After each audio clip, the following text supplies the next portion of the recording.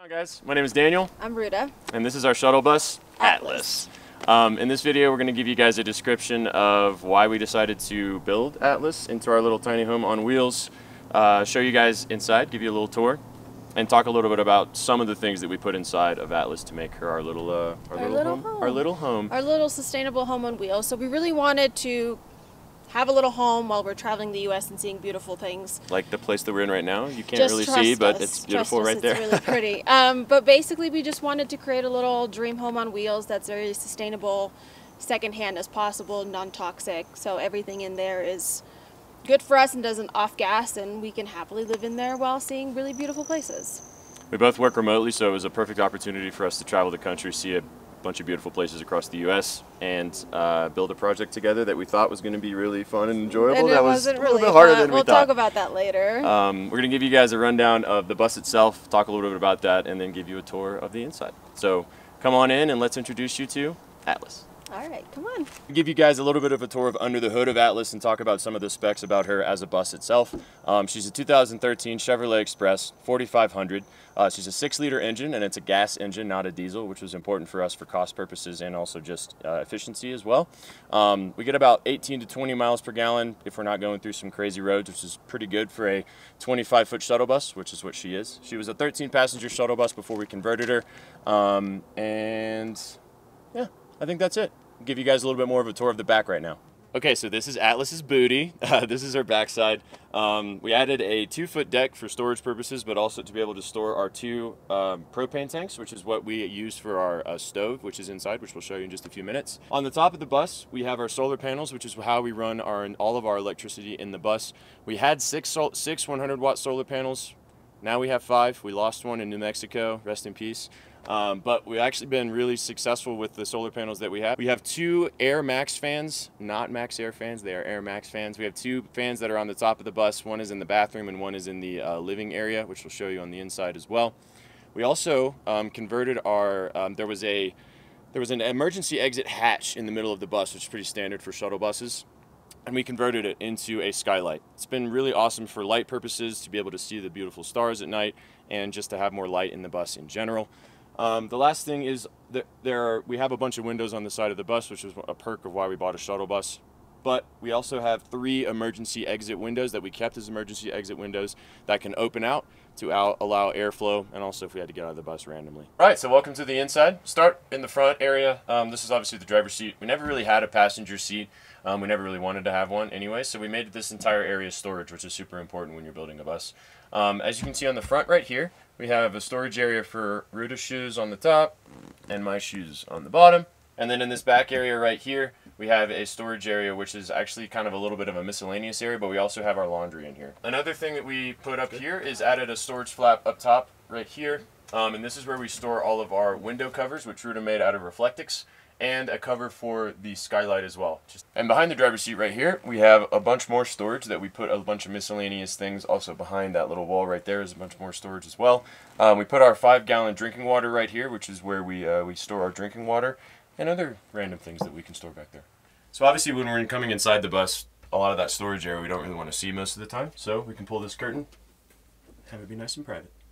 Alright, so this is not me just lounging on the floor. This is me telling you guys how we built the floor. So on our bus we actually had a pretty substantial tilt on the bottom. So I had to lift the floor almost about 6 inches from the back to the front. So the front is about 6 inches higher than the back is, which was a hell of a process, but it was necessary for us. We also were able to insulate the floor then a lot, which was great.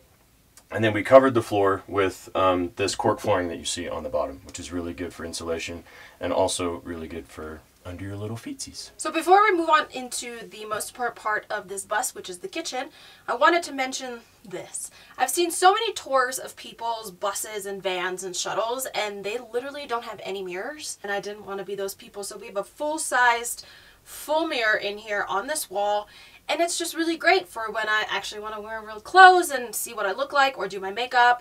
And also this is really nice because it opens up the space a little bit and makes it feel like it's a little bit bigger than it really is. I'm claustrophobic, so that is a really nice bonus.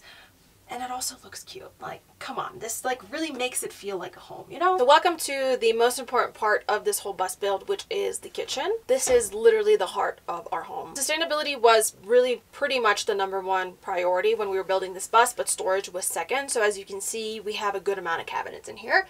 So we have the 2 upper cabinets, and then we have 1, 2, 3 cabinets right here.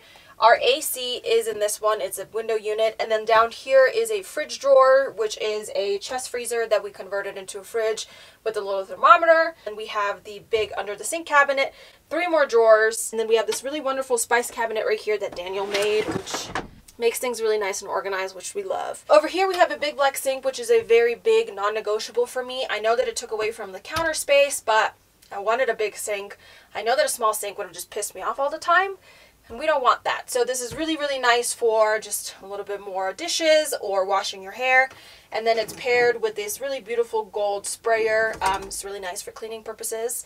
And then over here we have a 3-burner gas stove with an oven. We haven't had any problems with this. The propane in the back of the bus that you saw is what powers it. And then for the counter, I really wanted a white counter, but I didn't want anything that was composite or anything like that because those off-gas, that was out of the question. So what we ended up doing is a product called Ardex Feather Finish. It usually comes in gray, but I found it in white. It's basically a concrete substitute, so it looks like concrete, but it's not as heavy, but it is just as sturdy. So I really, really love it. And basically we don't have a ton of counter space, so we do have this cutting board here that we place on the big kitchen sink if we want some more extra cutting space or some extra places to put things that we're cooking with. And then also in this pantry here, I made a pull-out cutting board, also for that same reason, to have more space and to have more cutting space if needed. So this is our back seating area, which was a super big priority for us. We wanted it to feel spacious, comfortable, and maximize the space as much as possible. So we created this like U-shaped bench situation. All of these benches have storage, which we'll show you in just a minute. But basically, we spend so much time back here that we wanted to make this as comfortable as possible. Yep. Like I mentioned in the beginning of the video, I like to basically give things a second chance at life, which is very important to me. So these cushions are actually from an old mattress that my parents had. It's like a foam mattress that I cut up into... Not only is it foam, it's memory foam. It is memory foam. It's nice on your ass. When it's really cold though, it freezes.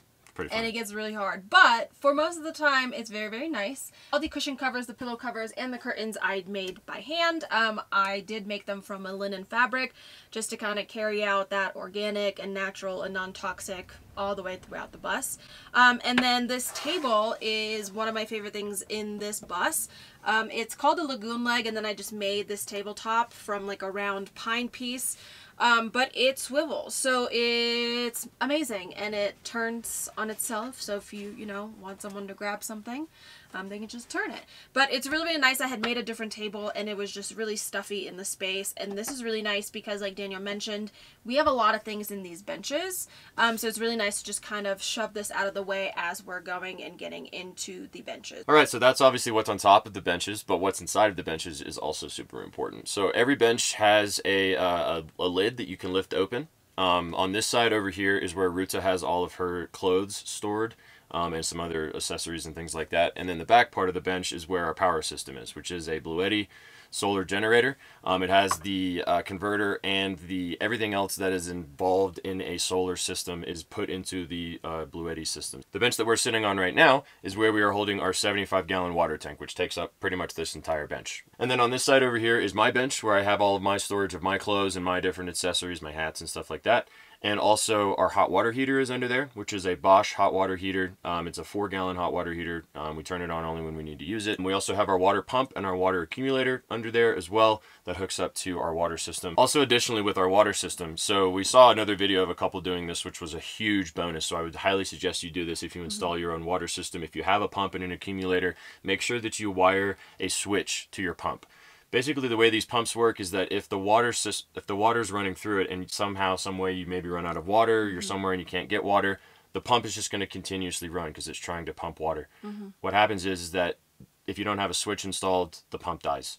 And then that's a really big pain in the ass for you if you're in the middle of nowhere. We installed the switch. It's super easy. The switch was like $5 or $7 or something like that. We bought it at Ace, and it was so cheap. It was very cheap. It's one additional thing you have to wire, but we actually, the very first time we took the bus out for our trial run, we ran out of water and we didn't know what was happening. Our pump was running like crazy. I thought something was broken, and all I had to do was just turn the switch off so the pump didn't die.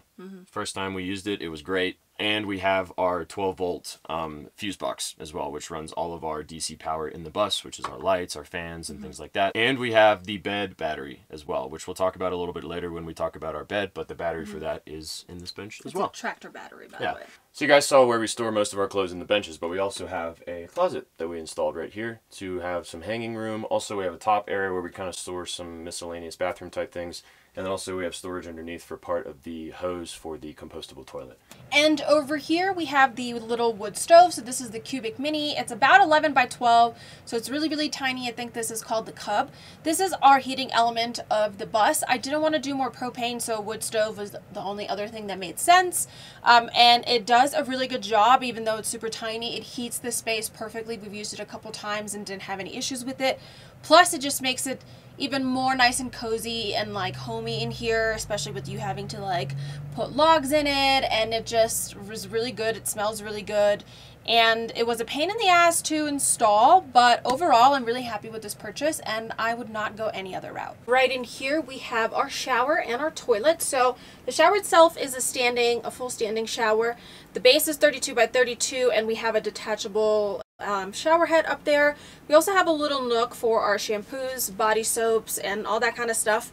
But we technically really don't wash our hair in here. We usually use the sink, so that is just for body showers. And then right next to it is our compostable toilet, which is the Nature's Head. Pretty standard for buses and RVs and boats and stuff like that. And I do want to mention that we do have a fan in there that Daniel mentioned when he was outside. So it goes in and out so we can suck up all of the moisture as we're taking a shower, or inlet air when it's hot and we need more circulation in here. Pretty cool, right? So this is our bed. As you can see, it moves up and down like I just showed you guys. This is from a company called Castle Wench. They designed this bed specifically for our dimensions of our bus that we provided for them. It's on a 4-track system. The switch controls a motor which is inside the bus, which is run by a tractor battery, which was in the bottom of that bench that we talked about earlier. You can actually hook the bed up to your power system if it's strong enough to be able to power the motor inside of the bed, but ours was not, so you can wire it to a tractor battery. It's worked fantastically for us, and this is how our bed goes up and down. It's not down completely right now, but it goes all the way down to the bottom when the table's not in place, and that's where we sleep. Well, we hope you guys have enjoyed this video. Hope it's been helpful for you, and maybe it's made you feel like that, you know, maybe this process isn't going exactly how you thought it was going to. Trust us, we know exactly how you feel. Yeah, we wish more of that was online. Honestly, we felt like outsiders being like, why is it so hard for us and so easy for everybody else? But at the end of the day, like, look at this view. It was all worth it. We might need some therapy, but that's fine. This will do for now. So just remember that every single process, even if it's hard, you're going to get through to the other side, and it will be worth it in the end. Yes, it will. So if you have any questions, ask them down below. If we didn't cover something, let us know. We can always touch up on that. And then all of the links for everything that's in the bus will most likely be in the description box. If I didn't buy it on Amazon, I will not be listing Amazon. You're welcome. So yeah, I hope you enjoyed. Thank you for watching. If you like this video, drop a like, subscribe to the channel, and there will be more content like this, giving you guys the no bullshit approach on how you guys should build your bus. Seriously. All right, cheers. Cheers. See you on the next one.